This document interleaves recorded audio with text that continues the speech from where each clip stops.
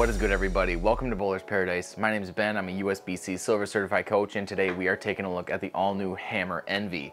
You know the drill. Here's the numbers on me, the ball, and how we laid it out.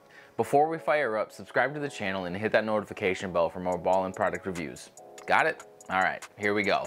The new Hammer Envy comes in as the highest performance piece created to date by Hammer. This release features the all-new launcher core wrapped by the Envy Coverstock, which was previously featured on the Obsession at a 1500 grit out of the box. Notably, the 021 intermediate differential is the most asymmetry ever featured in a Hammer bowling ball. Pairing this much core with this much cover and this much surface had me really skeptical right away. How in the world was I supposed to get this ball through the fronts and the mids without it completely burning up? That same 1500 grit finish was featured on the dark web, and in my opinion it was too much. So adding another level of core performance inside this much cover really seemed unnecessary.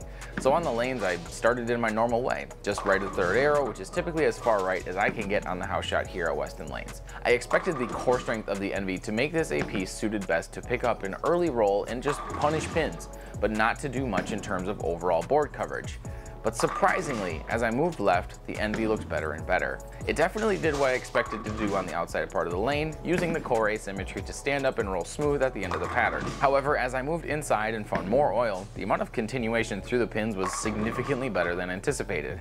As long as I didn't leak the Envy into friction too early, it split the 8-9 almost every time, which is a reaction I must say I did not expect at all. Typically, pieces this strong are one-trick ponies for me. They're great on fresh, but as soon as some friction develops, they're done for the day. However, not with the Envy. Even getting it to near 5th arrow, it was able to get up the hill, stand up, and go left, at least swishing the pins around, if not pushing them all straight back. So with that, the Envy fits an interesting place in arsenals. I think bowlers who bowl in centers that use a high volume of oil will really like the look of this piece, regardless of their type of game. Because of the great continuation I saw when the ball was clean through the middle part of the lane, I see most players being able to match up in a comfortable zone if the playing field allows it with that higher volume of oil. I also think for the higher rev players, this might be one of the best solid asyms for their bag.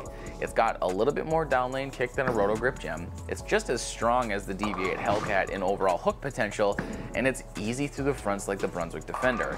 It's got a lot of great features that open up a world of possibilities for higher rev players that are typically locked into the mid-performance balls in their arsenal, as you'll be able to open up the lane and still use a strong piece like this on both house and sport conditions.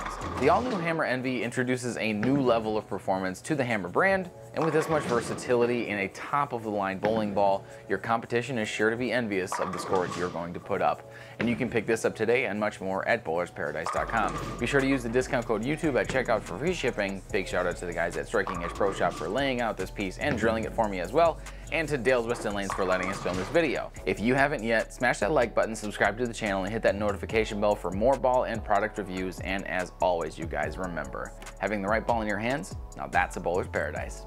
Peace.